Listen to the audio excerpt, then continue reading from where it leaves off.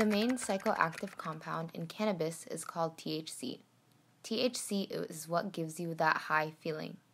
After consumption, THC enters your bloodstream and makes its way to the brain. It then binds to receptors in the brain called cannabinoid receptors. This causes a release of neurotransmitters, which are chemicals that signal the brain. The neurotransmitters activated helps regulate mood, sleep, memory, and appetite. THC can impair driving because it binds to cannabinoid receptors at the back of the brain called the cerebellum, which control motor coordination. Research also hints at an increased risk of collisions when under the influence of cannabis. The primary effects of THC last for about 1 to 2 hours. However, half the chemical is still in the system for 20 hours to about 10 days depending on the consumption. So THC may be in the body longer than you think. In 1925, drug-impaired driving became illegal in Canada. In Canada, the leading cause of death and injury is from impaired driving. 3,500 out of 69,000 impaired driving incidences were drug-related. If police officers suspect an individual driving under the influence, they are obligated to take measures. These measures include drug screening devices such as breath and oral fluid samples that are able to detect levels of THC. The two prohibitory levels of THC are 2 nanograms to 5 nanograms of THC per milliliter in the blood, which is the lesser offense. And greater than 5 nanograms of THC per milliliter in the blood is considered a serious offense.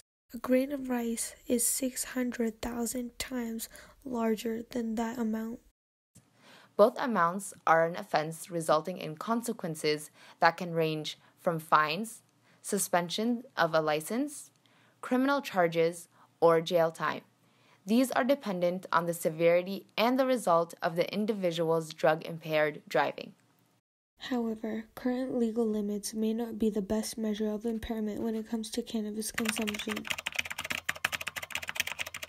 Cartwright is a company that is developing a universal impairment screening device, including cannabis impairment. This device cancels human error and applies machine learning to analyze an individual's physiological signs. These vital signs they use to measure impairment include eye movement, body temperature, brain, heart, and muscle activity to accurately screen and identify impairment in real time.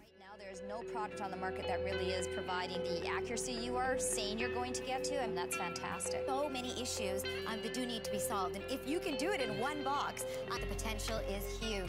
So at Guard-X, we're developing a universal impairment screening device to be used by police officers, private transportation companies, or anyone that needs to keep their fit for duty status intact. We basically automate the manual process that police officers conduct to date at roadside without human bias or human error.